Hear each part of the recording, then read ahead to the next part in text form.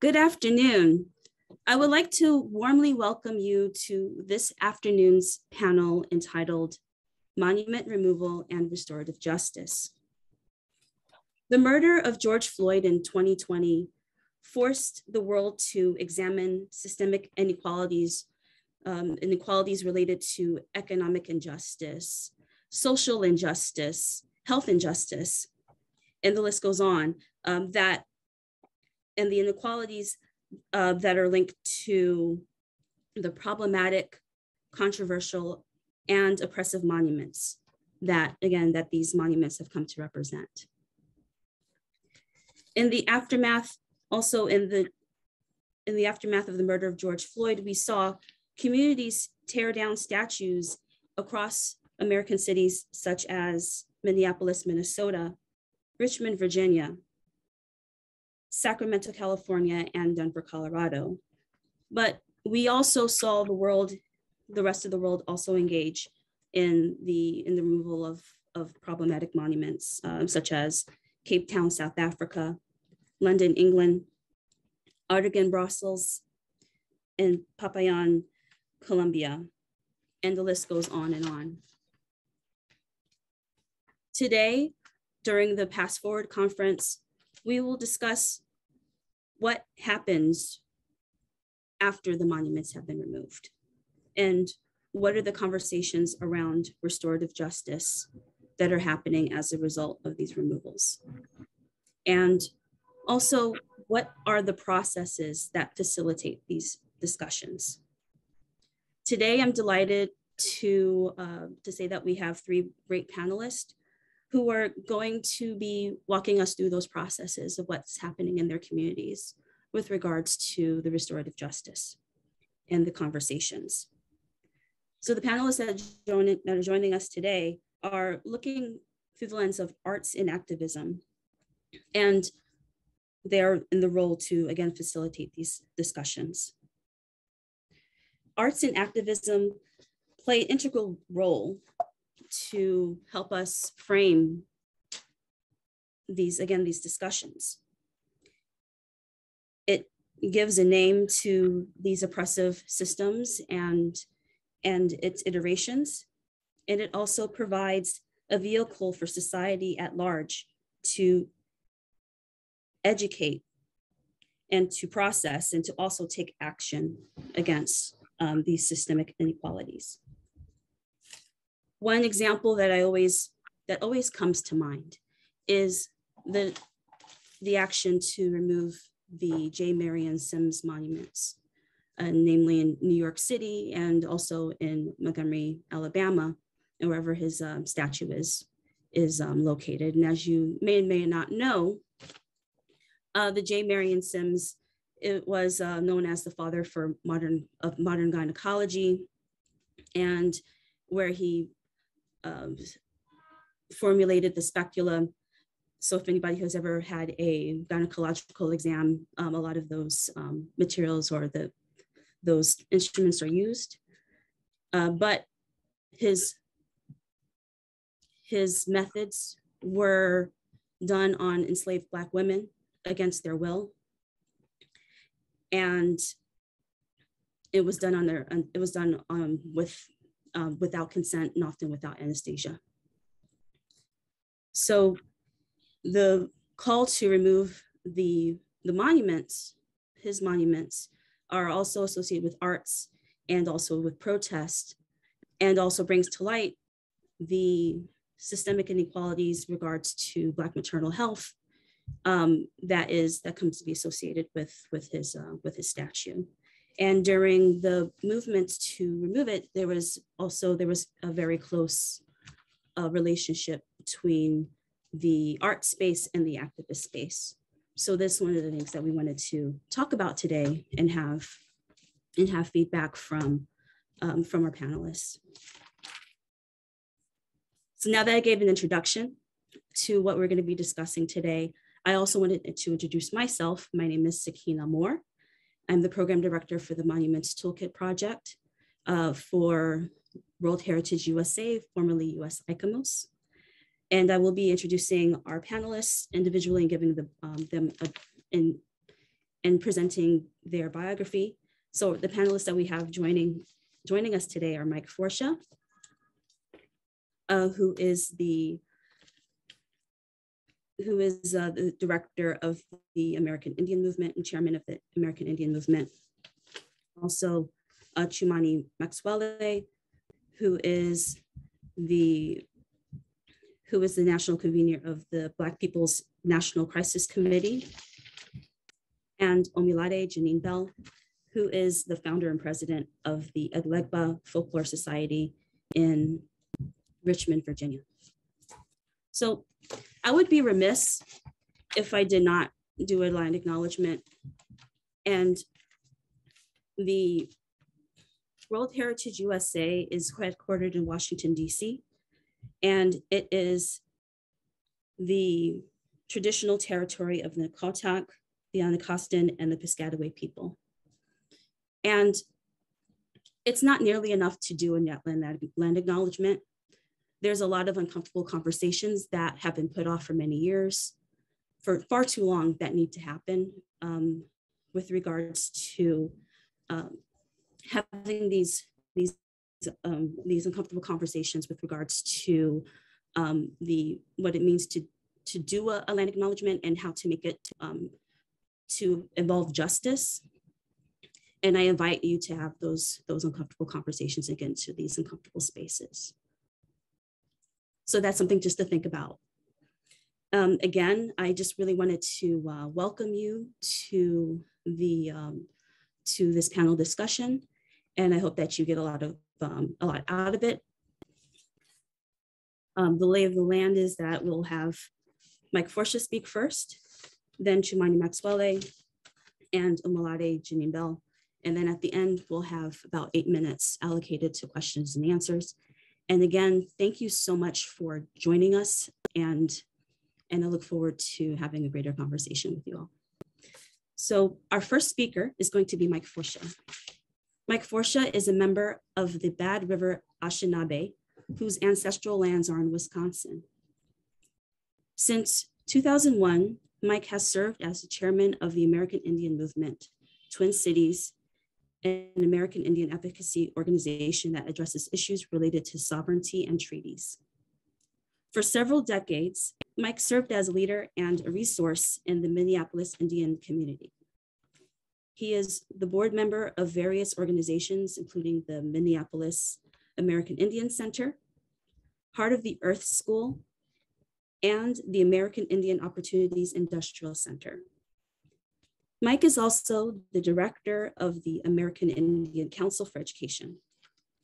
Every Sunday, Mike takes care of the homeless Native population in Minneapolis by serving free meals, in addition to serving as a safety and well-being advocate. As an entrepreneur, Mike is the owner and founder of the Donut Connection, Wolves Den Cafe, and Wolves Den Restaurant. Recently, Mike led efforts to topple the Christopher Columbus statue at the Minnesota State Capitol and was recently released from probation. In addition to his many roles, Mike is a devoted husband celebrating 40 years of marriage, the proud father of 4, and the doting grandfather of 2. Welcome, Mike.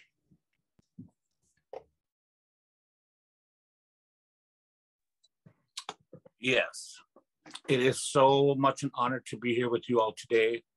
And just a few corrections on that.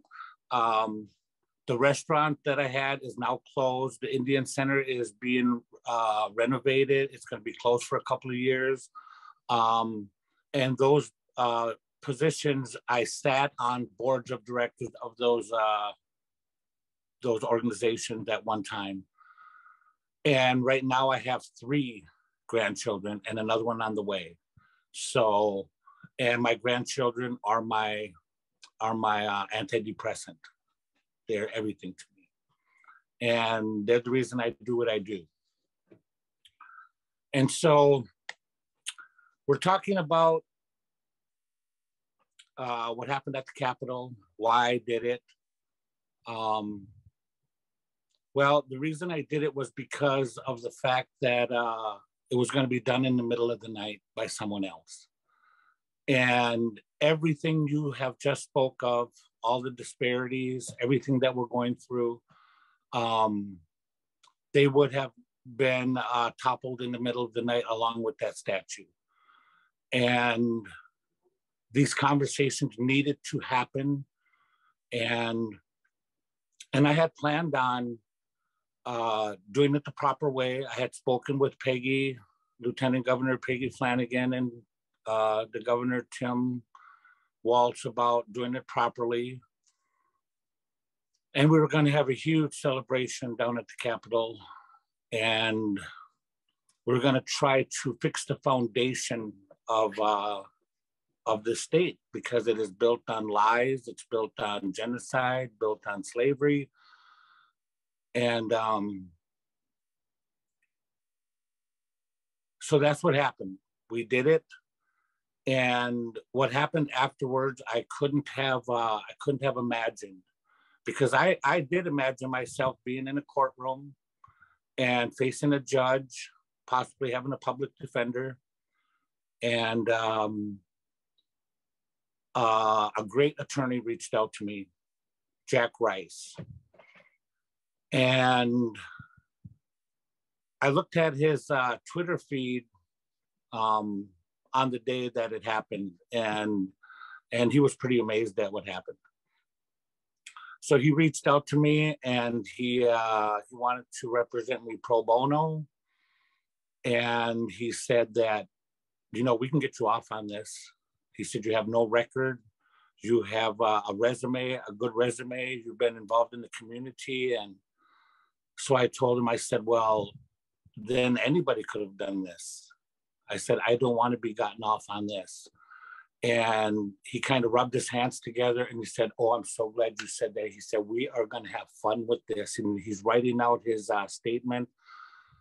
And he said, I just can't believe this. I'm writing this assaulted Christopher Columbus. And he was giddy. He was giddy. And he got us to have restorative justice. And it was tried once in Minnesota with the Catholic Church and the assaults that were done on those children. And they had 3 groups, 3 circles. And the first circle was to meet, and those are the people who are upset with what I done. And they wanted Columbus back up. And the second group of people that they got together were people who loved what I did and did not want to see Columbus put back up. And the third group of people, and he got this date, was Indigenous Peoples Day, or former Columbus Day of last year. And I don't know how he did it, but that's the day it happened on. And so that third circle was the 2 circles put together. And we sat there and we discussed what happened. And there were people upset, and how could I get away with this? And I explained to them, I said, well, it wasn't just me. I said, if it was just me, I'd probably still be down there tugging. I said, but this has to do with all Native people. And I know all Native people didn't agree with what I did. I said, but what happened in this country has to be known. That was the whole point of it, was the education part. And so that group decided that my punishment would be no fine, no restitution, no jail time. I would do 100 hours of community service and in the schools to teach on the genocide and the what formed this state, what formed this country, the atrocities. And Judge Castro said once I completed that 100 hours, he would drop all charges against me. And the prosecutor told me that if I wanted to, he would help me get my arrest record erased. And so I turned in 150 hours of community service. And I still have teachers in schools calling me, wanting me to come back or wanting me to come to their class. And so I have classes set up that are coming up soon. I had a call from the Ramsey County Prosecutor's Office, and they wanted to work with me. And they wanted to do a study on police and Native Americans from the colonial times to modern times and how that has affected our people. And so I met with them 3 Fridays in a row, and then they called and said that they had to cancel the next meeting. And then I found out the reason they canceled was because of me. And she called me back and she said, well, you know, Ramsey County has an open case against you, and we can't be working with you like this. And I said, well, I thought you knew that. They said, we still want your help. We still want your voice at the table. But we can't do it like this because you're still on probation. So they called back and said, if your lawyer, Jack Rice, is willing to sit next to you while we ask you the questions, that would be the loophole. There's always a loophole. And Jack said, yes, absolutely. And I've been talking with the St. Paul Police Department. I've been talking with, we have a new Minneapolis chief of police. Just yesterday, I believe he was hired. And I walked with him around Little Earth last week. And we talked, because Minneapolis is the place where the American Indian movement was founded in 1968. And it was founded because of police brutality. And so I told him about that. I told him about the fact that I won $125,000 settlement against the Minneapolis police, because I know what it feels like to have the knee of a Minneapolis cop on my neck. And so many of our brown and black brothers and sisters know that feeling, but they don't have the resources, they don't have the time or the wherewithal, I suppose, to take them to court and sue them. And unfortunately, when that happened to George, things changed. And I believe then, and I still believe, we are in a paradigm shift. And we cannot be doing things the old way anymore. We can't be following their process, because they are the ones who came up with that process. And whenever I speak to large groups of people, I always want to say one thing first. And that is to all the non-natives, and in particular to the white people, that you were not here when these atrocities happened.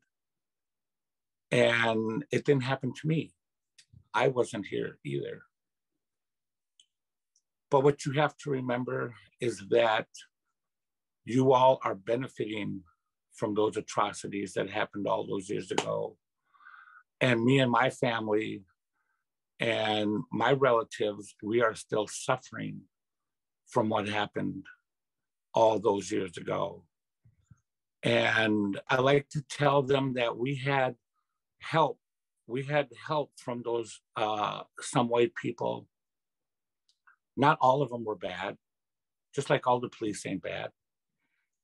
And that I tell them, I would like to think most of you here today are the descendants of those people that helped my ancestors.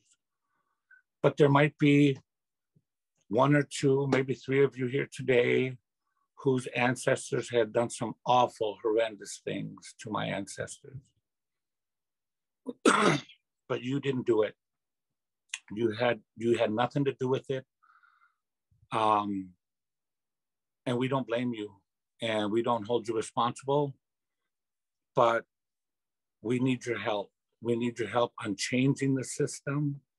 We need your help in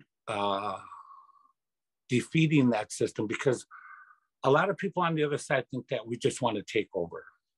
We want to take over, and we want to, but the deal is we don't want to take over. We want to dismantle the systemic racist system that their ancestors had built in this country. Because whenever you hear these organizations and governments talk about diversity and how they want to diversify, well, that's an indictment right there. If we're still in the mode of trying to diversify and trying to be inclusive, that should have already happened by now. And we have to come together to make those changes. We have to come together to save the human species, to be honest with you, because, and whenever I speak of Columbus, it's always, I always want to go back to Manifest Destiny, the Doctrine of Discovery, the Pilgrims, pioneers and settlers, and how they were, and in fact, extreme white Christian terrorists who came and slaughtered my people. But we cannot always be looking back. The conversation has to stop, and we have to look forward. And that's the most important part, because as we're speaking of all these atrocities that happened in the past, which we have to address them, but we have to put just as much, if not more, concentration on what's happening, because the earth is burning, the rivers are drying up. We have climate migration happening, and it's been happening for a while. People just don't know it. That's where we're headed. That's where our concentration has to be, because I've seen so much time and effort. A friend of mine, a new friend of mine, she wrote this book called Smashing Statues. I thought she was going to write an article. She wrote a book. And it talks about why the statues were put up, to keep people in their place. And again, when those statues put up, we were not at the table. And we cannot simply say we'll put a plaque or we'll put something to equalize it on the other side. They have to be removed. They have to come down everywhere. But yet we have state legislatures who are trying to strengthen the laws of taking these statues down. So we are in a fight. As a matter of fact, here in Minnesota, they just came out with the actual process, because I want to take down Knute Nelson. And he is the architect of the Indian reservations here, like White Earth. He wanted all the Indians to move there. He's kind of like Richard Pratt 2.0. And so they just came out with the rules, and they'll be out at the end of this month. I'll get an application. But now they're telling me that I have to go through the whole process that they come up with to take down Columbus, which is already taken down. And I talked to Jack Rice, and he said, there's nothing legal about that. It doesn't say anything in my sentencing. And so he suggests that I just ignore it and just go in and fill out the application, and they'll get the process started for Knute Nelson. But in that process, it also says that I have to raise enough money in order to get done what I want done. And so we're looking into that more, see what has to happen. But yeah, that's where our focus has to be. Our focus has to be on uniting and trying to save this planet. Because we get our food, our medicine, our clothing, our housing. We get everything we need from the environment. And every single day, there's something on the endangered species list or something that went extinct that's never coming back. And what are we going to do when the time comes when these infections and these diseases start, and they have. Look how many chickens and turkeys from the bird flu had to be taken out, and all the cows. Can you imagine if something happened like that and we lost all the cows and the deer and the buffalo and the chickens and the pheasants and we are so close right now to ecological disaster. The United Nations says that we only have maybe 70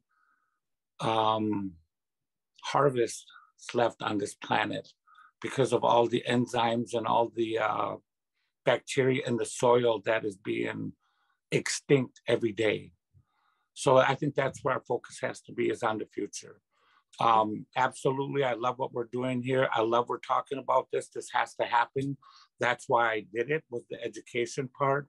But let's not lose our focus on what has to happen, because the earth is burning. Thank you, Mike. Thank you so much for your just imparting knowledge and the current conversations that are happening in ways that we could definitely get involved in and being more active. There's definitely going to be some more time allocated at the end of the panel. So if you have any questions, please feel free to type your question in the Q&A portion of your screen. Next, I wanted to welcome Chumani Maxwell. Chumani Maxwell is the founding member of the #Rhodes Must Fall and #Fees Must Fall student movement in South Africa. Mr. Maxwell is also a national convener of the Black People's National Crisis Committee. And also Mr. Maxwell is the Chevening Scholar and political activist in South Africa. Welcome, Chumani.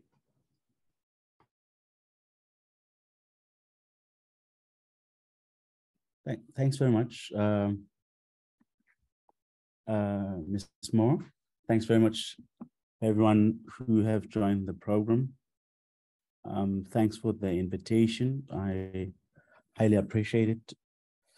I suppose I want to just address some few things. Thanks for the slide. Because for us, this the idea of statues and monuments in South Africa, it's a serious matter, and of course, it's a serious matter across Africa, and it helps us to reconcile with our history, and also sort of understand the nature and the character of our history, and of course the struggle of decolonizing Africa.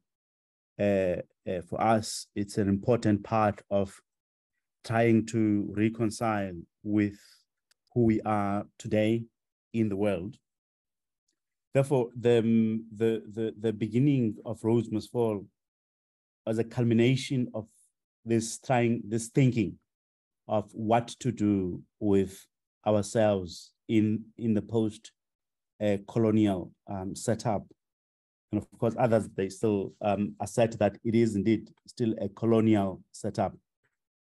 And I thought that it's important for us, therefore, particularly in a university setting, such as the University of Cape Town, where we realize that the stage of the university, it still remains the colonial state. Therefore, our university is not just a university in Africa. It's a colonial university in Africa. And the state of our university, of course, was speaking also on the idea of the colonial cities that we see in our country, across the cities in South Africa. And I'm sure if you go in some parts of Africa, you will find these signs and symbols that represent colonialism. And of course, we were not surprised. And in fact, we were glad to see that the racist killing of Brother George Floyd and the outpouring anger of the American people, particularly the Black Americans who saw it necessary to respond to that kind of institutionalized racism of killing of African people in America. And of course, this response for me was very important because it was a response to tear down symbols in America that represented racism. And many people thought that the signs and symbols in the form of statues somehow was a misplaced a point of reference.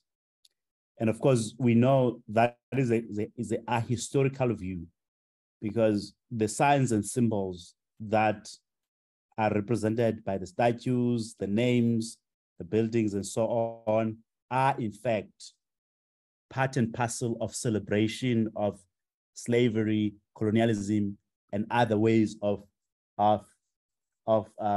institutionalized and personal racism. Therefore, it was very interesting for us because we then saw similarities with our own struggle in South Africa and in Cape Town. And of course, for us, we targeted Rhodes because, as some of us would know, that Ceil John Rhodes was a leading figure in perpetuating institutional racism together with the British Empire. In fact, Ceil John Rhodes knew that he was representing Queen Elizabeth I. He was carrying that mission to go and colonize the Black nations across Africa. And in many ways, he was successful to that. Therefore, our attack of Ceil John Rhodes' statue is the representation of our understanding of history, because we know that, I mean, even today, most of the companies in South Africa, they've got a direct link with Rhodes, either as a founding member of those companies or part of the capital that Rhodes himself was able to generate through the racist labor relations that Black people suffered under his stewardship in South Africa. Therefore, Rhodes Must Fall comes out of that pain and suffering of Black people. And of course, for us in the contemporary age of the post-democratic South Africa, where we still experience the same thing. And of course, to have young people at the university in a democratic South Africa still see the relevance of their history through the symbols in the names of the buildings in our cities or in our university hall, through the names of the cities themselves, right? And of course, the statues that are around our cities. And then one of the questions that we ask ourselves, who are these statues represent and what do they represent? And in our understanding, represent the white supremacy. And of course, we know that white people, when they put up these statues, such as Rhodes himself, they understood the power of symbolism. They understood what it means to have signs that will remind generations after generation of how white people conquered Black people and who were those people who were conquering Black people across the world.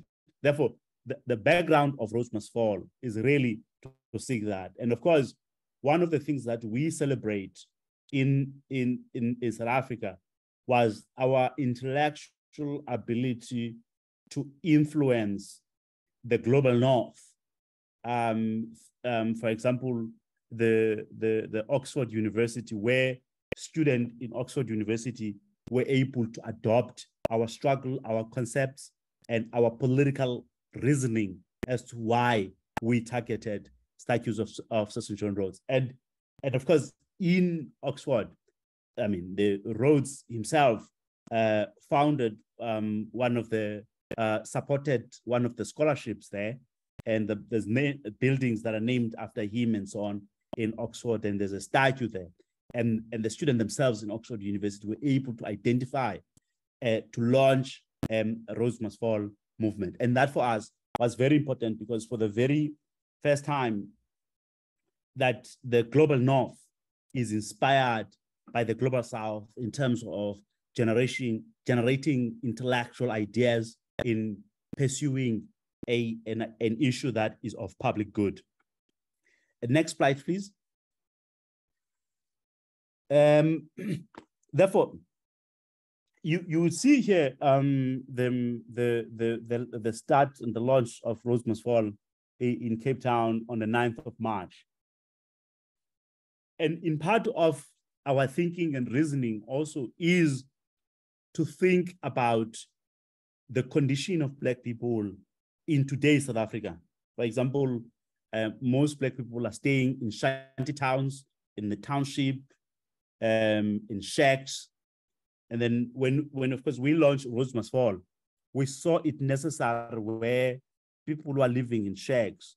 And of course, for us, we have a direct link between living in shacks today and in the rural areas, underdeveloped areas.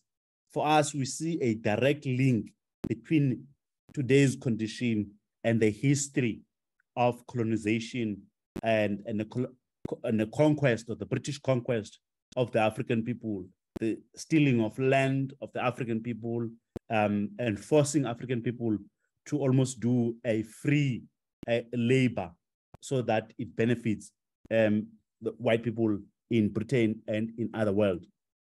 And for us in South Africa, it was important to highlight and go back and take the human feces of our people who do not have flushing toilets, who do not have sewage, who do not have running water, as a symbol of their pain, of their suffering, as a way of being in the so-called democratic dispensation. And then for us, it was very important to take this. And of course, the usage of excrement, human excrement itself, it shows really our disdain and the filth with which we treat the colonizers of the African people. And these colonizers, of course, are still running our countries in the 21st century, in 2020, where resources, even in business, are still controlled by white people. I mean, University of Cape Town is largely white people, is controlled by white people. The majority of professors at UCT are white people. Head of departments are white people. Now, this tells you the danger and the depth of colonialism that has affected African people almost 300 years ago, that those roots are still with us today. Next slide, please. I mean, you see here that on the 9th of April, when the university ultimately agreed that, yes, indeed, the statue must be removed. Again, what we want to highlight here is that the power of our intellectual thinking and engagement with our feelings, with our thinking, with our ideas.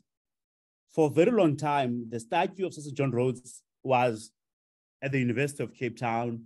No one was asking anything, particularly the so-called thinking professors, thinking lecturers, people with PhDs and stuff like that.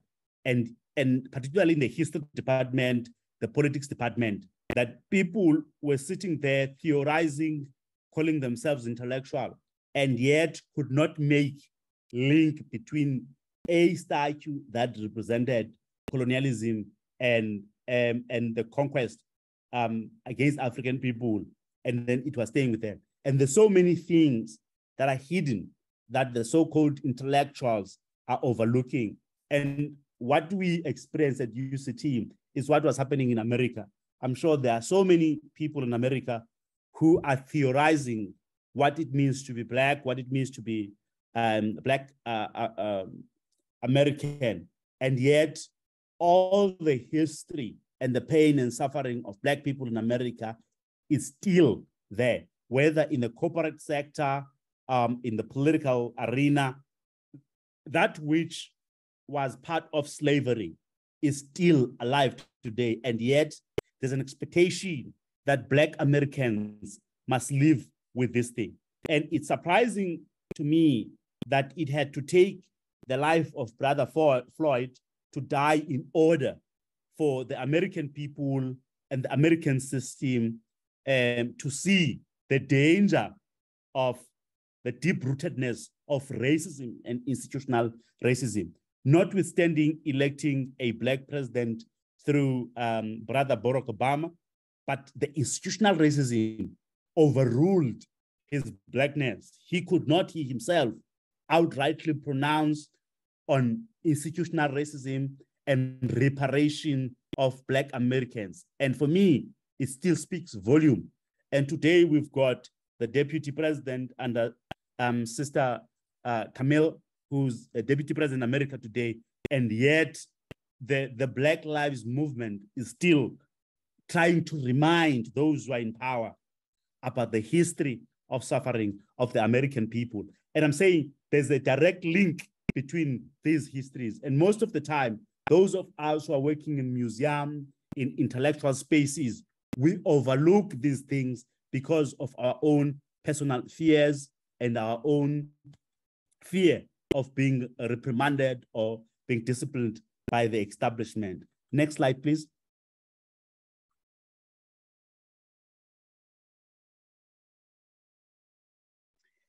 Therefore, I wanted to say that the deep relevance of the monument removal and the restoration and the restorative justice.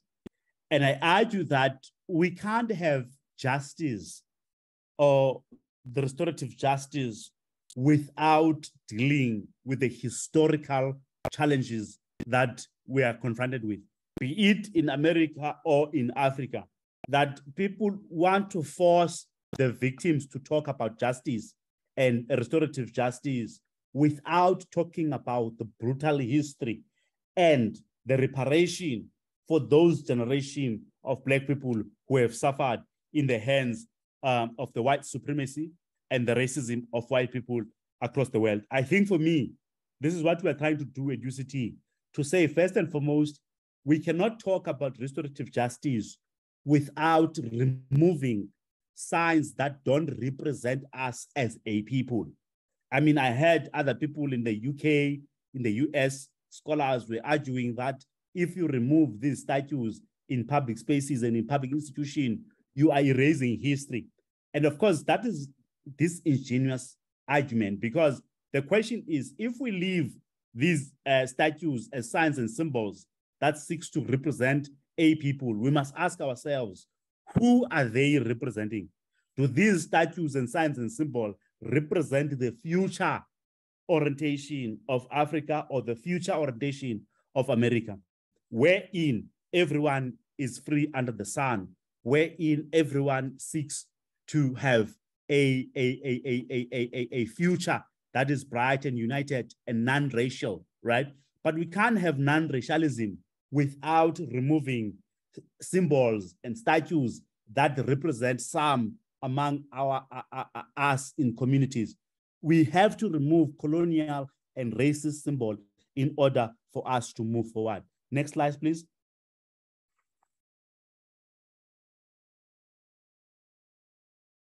Of course, you see here the sort of the movement and the energy of young people coming on board, meaning sometimes these things appear as if our issues just affect those who are politically conscious. But if you see these images, when people are calling in one voice, trying to question things.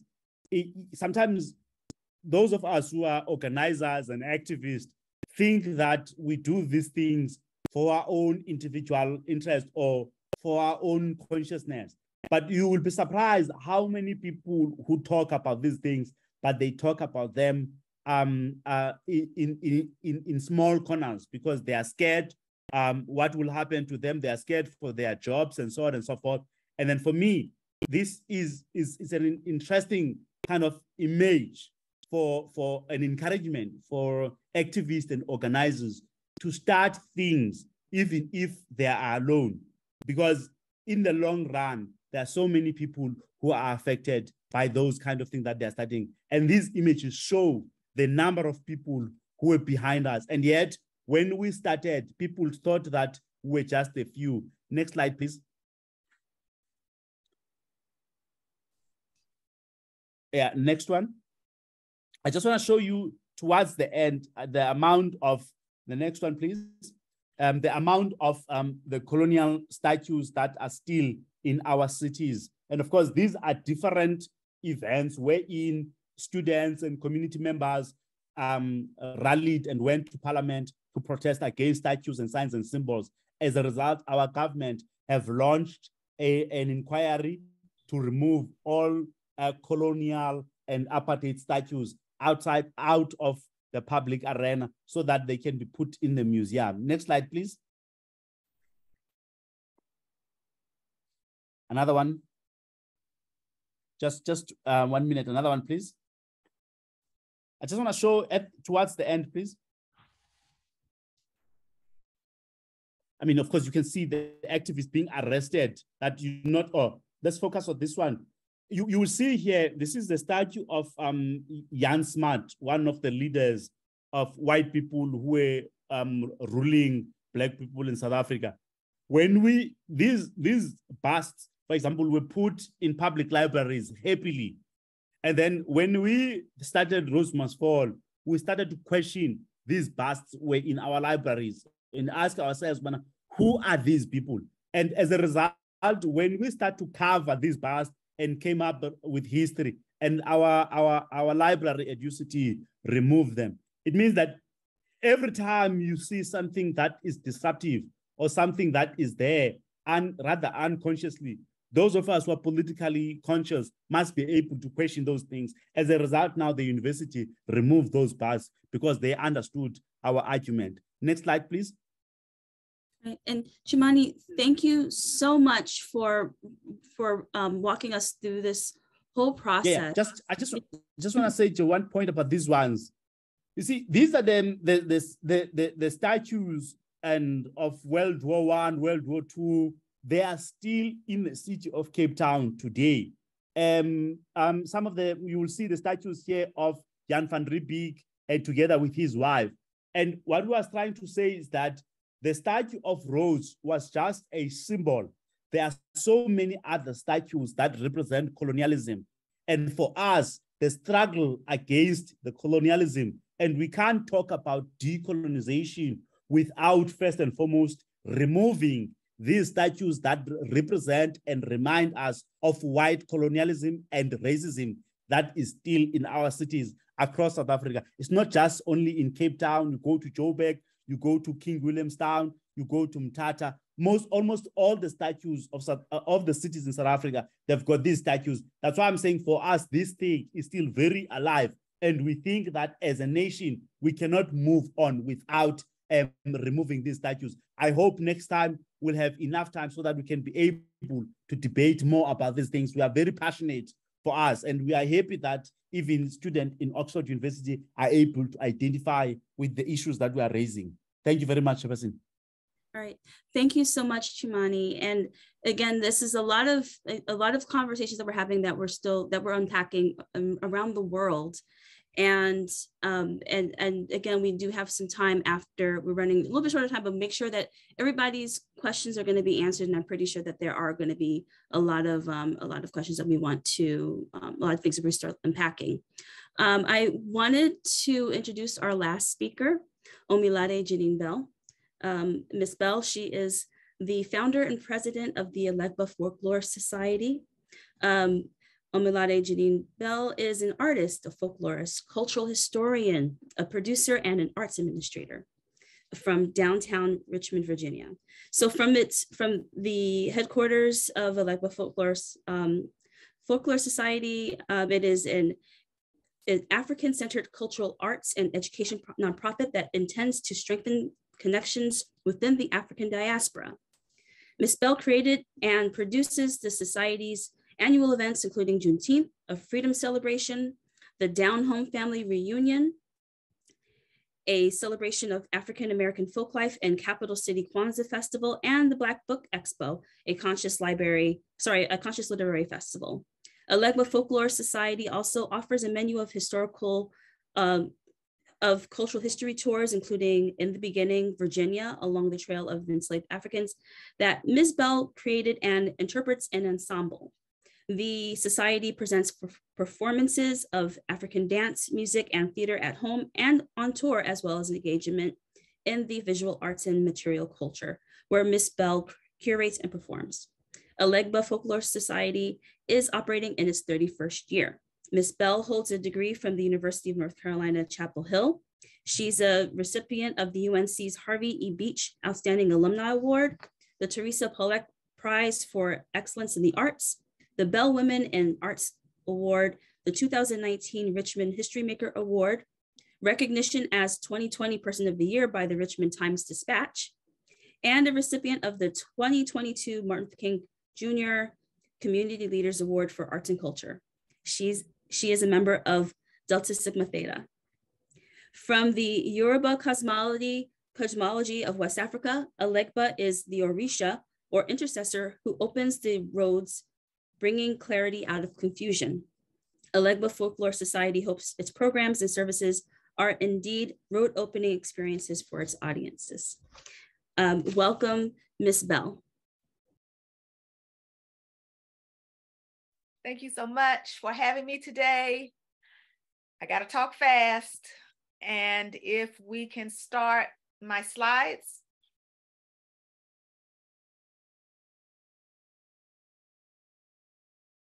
And you can go on to the next one.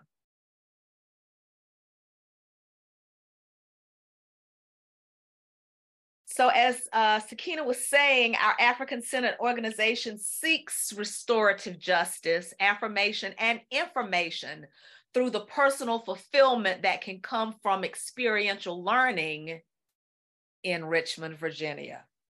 One of the two largest locations for the profiteering on and trafficking of Black bodies during the American enslavement of African people. It was permeated with public symbols that honored the perpetrators of the atrocities of this dubious past. Central to this dominant public display, this public art, this antithetical historic preservation is Monument Avenue. As printed in the Daily Rag, the Richmond Times-Dispatch on October 3rd, 2007, the American Planning Association has confirmed what many people in Richmond have long believed. Monument Avenue is a true gem. The next slide, please. The association, as the article continues, announced yesterday that it has designated Monument Avenue as one of its 10 great streets for 2007, a list that exemplifies exceptional character. In 1999, the article goes on to say, it became the only street in the nation to be designated as a national historic landmark. Next slide. When the monument to Confederate General Robert E. Lee was installed in 1890, all 60 feet and 12 tons of it, it was 13 years after the Reconstruction era, and as appreciated by some, there was a Black participation in sociopolitics. The first of several such statues to come, Monument Avenue had not come into its own. Next slide.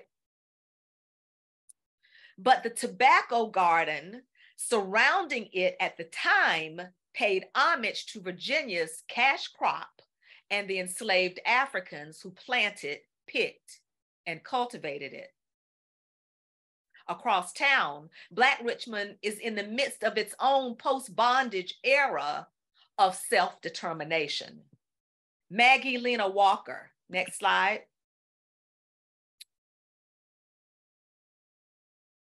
Would become America's first female bank owner. In 1899, 9 years after the installation of Lee, she became the right-worthy Grand Secretary of the Independent Order of St. Luke, a position she held the rest of her life. This organization became the parent of the St. Luke Penny Savings Bank, later Consolidated Bank and Trust Company, which was until recently the oldest Black bank in the nation. Next slide. By the turn of the century, Monument Avenue was a residence of choice by the white elite. Next slide. Several monuments followed in a predominant sculptural rationalization for the lost cause and for lynchings, Jim Crow segregation, massive resistance, and the artificial hierarchies built upon a false notion of white supremacy posed as natural order. Monuments appeared around Richmond, the former capital of the Confederacy. They stood for a century as a narrative where there was no demonstrative counter until George Floyd's ancestral ascension on May 25th, 2020, and the vibration shifted. Next slide. Restorative, having the ability to restore health, strength, or a feeling of well-being. A call to action, next slide. And reaction. Next slide. The police, born centuries before as patrollers, or as my ancestors would say, the paddy rollers or slave catchers.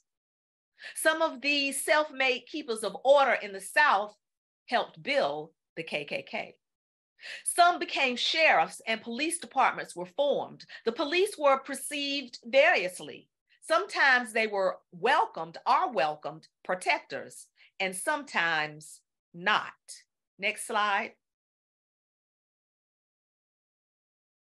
According to Newsweek magazine on December 28th, 2021, Black people continue to be disproportionately impacted by police violence. Black people account for at least 27% of those killed by the police in 2021, despite making up only 13% of the US population. Black people are 3 times more likely to be killed by police, yet 1.3 times more likely to be unarmed compared to white people. The data shows that most police killings begin with traffic stops, mental health checks, nonviolent offenses, and instances where no crime was alleged, close quotes. The historical narrative and policies that undergird the false notion of white supremacy fuels an ongoing systemic practice. Next slide. The people ended the sculptural reign of the 1891 monument to Confederate General William Carter Wickham. Next slide. And the 1892 Richmond Howitzers militia in June of 2020. Next slide. Next slide. Art expresses life. J.E.B. Stuart, installed in 1907, Stonewall Jackson in 1919, complimented Lee and the commanding status of a white man on a horse. Jeb Stuart, next slide. Next slide. Next slide. Next slide. As the city, after the ambivalence of a city-appointed Monument Avenue Commission began to aid the people in their restorative justice work around monument removal, an approach to justice that seeks to repair harm by providing an opportunity for those harmed and those who take responsibility for the harm to communicate about and address their needs in the aftermath of a crime. Establishing restorative justice is a work in progress. Next slide. Artist Kehinde Wiley previously established a practice of infusing the Black body unexpectedly in a classicism context, or as we might say in the vernacular, flipping the script. Next slide. Next slide. Could I have the next slide, please?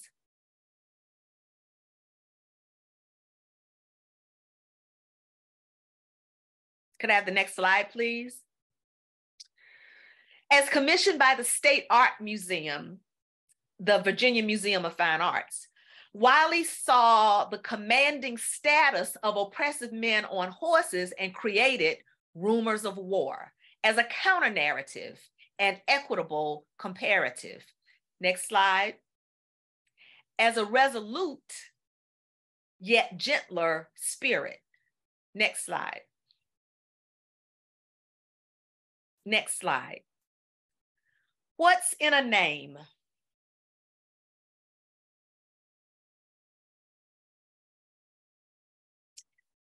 Next slide. Next slide. The monument recalling Jefferson Davis, the president of the Confederacy, was installed in 1907. Next slide. The city-appointed Monument Commission had agreed in 2007 to only remove this monument, what they considered the most egregious. However, the people did not continue to wait after 5 years for the bureaucratic machinery to catch up with their will. Next slide. What remains of the Jeff Davis sculpture is pictured at the Valentine Museum, where this institution's collection intends to amplify Richmond's shared history. Ironically, the bronze statue was designed by Edward Valentine in a studio that still sits in the courtyard at the museum. As reported by ABC 8 News, Valentine director Bill Martin said, "We want to create a safe space for people to learn, be challenged, and confront their assumptions and biases about Richmond's troubling past." Next slide. Oceanographer and Confederate naval officer Matthew Fontaine Murray. Next slide. The people act and then say no more. But again, establishing restorative justice is a converse to systemic racism and a work in progress, as if obstructed by a stone wall. Next slide. Thomas Stonewall Jackson. This monument was installed in 1919 and was removed by the city of Richmond in July 2020. Next slide. Next slide. Lacking or slow systemic change does not obstruct personal initiatives. It does not have to limit the recognition of personal power. Next slide. In fact, the recognition by people in the streets of themselves pushed forward. Next slide. Here are two of many examples of murals, public art with restorative intentions that began to adorn walls with the idea of mending hearts and minds across racial lines. Next slide. In A Time to Rise, the artists explore equestrian imagery again in a quite thought-provoking and liberating way. 2 generations of change, making the charge towards prosperity and equity for all. Next slide. On an interior wall at the previously quite conservative Virginia Historical Society, now the Virginia Museum of History and Culture, we find the Spirit of Sankofa. This mural amplifies the cause behind the Crown Act, which bans discrimination against natural hair in schools and workplaces. It shows symbols rooted in triumphs over past and present adversities. This piece also stands as a memorial to Marcus David Peters, who has become a symbol in his own right ancestrally, as he was killed by the police while having a mental health emergency. Next slide. On July 25th, 2020, my organization, the Alegaba Folklore Society, created and presented the Reclamation Drum Circle on what would have been Emmett Till's 79th birthday at the Lee Monument, reclaimed as the Marcus David Peters Circle. The Lee was undergoing a metamorphosis, not only in name, but in its symbolism and in its appearance. It was ground zero for the social justice movement of 2020 in Richmond, Virginia. Next slide. Next. And next. And next. With those gathered, we sought healing,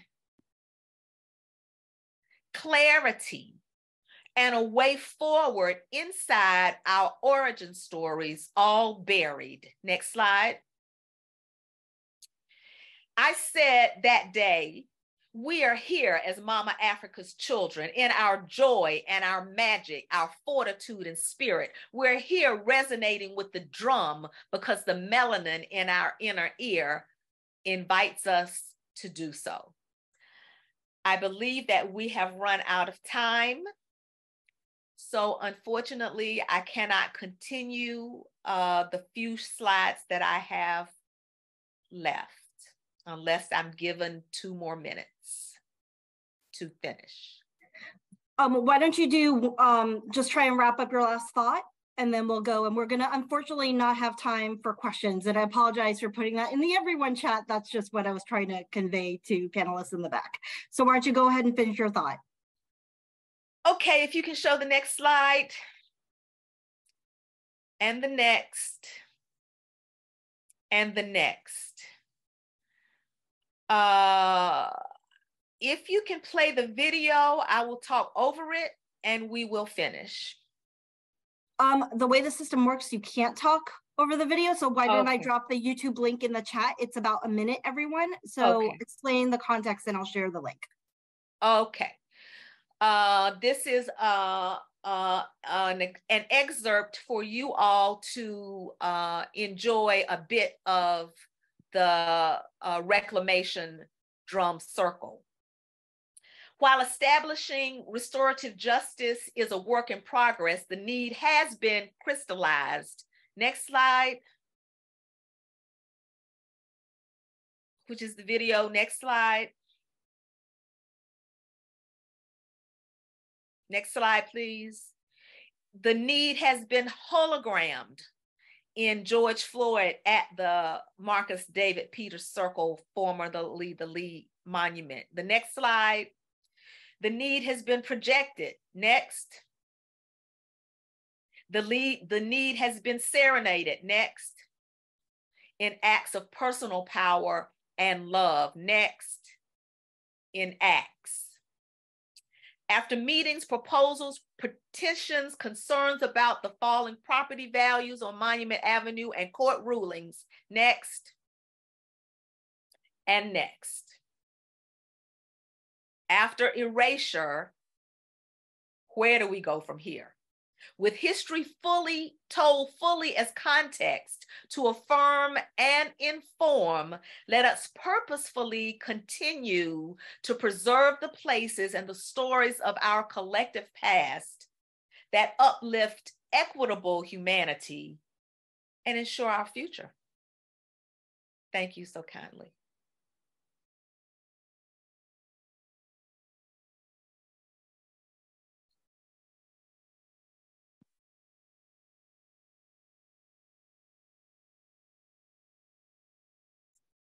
Sakina, if you want to hop up and say a quick word to close things out. Okay, definitely, of course. I just wanted to thank everybody for your presence here today. I wanted to thank Mike Forsha, Chumani Maxwell, Amilade Janine Bell for your insightful presentations. And I know that there is a lot for us to unpack. And I'm doing my best to answer any questions that popped up during the presentations. So there was only 2 questions, but I do want to encourage you to follow us all on our social media. Definitely follow Alegba Folklore Society, follow the work of Mike Forsha, follow the work of Chumani Maxwell, and thank you everybody, especially the staff for the National Trust for Historic Preservation, for providing annotations in the chat box. So you have more information about our projects and ways that you can be involved. Definitely stay tuned with our space and feel free to contact us if you have any questions, and we invite you to be a part of this ongoing conversation, because without you, like Mike said in the beginning, we are all in this together to make for a better planet and to make for a better experience for all of us. In order to make this happen, we all need each other. So thank you everybody for your patience, for and going over and being flexible to go over the hour mark. And I do hope that you enjoy the rest of the conference and have a great weekend. Thank you.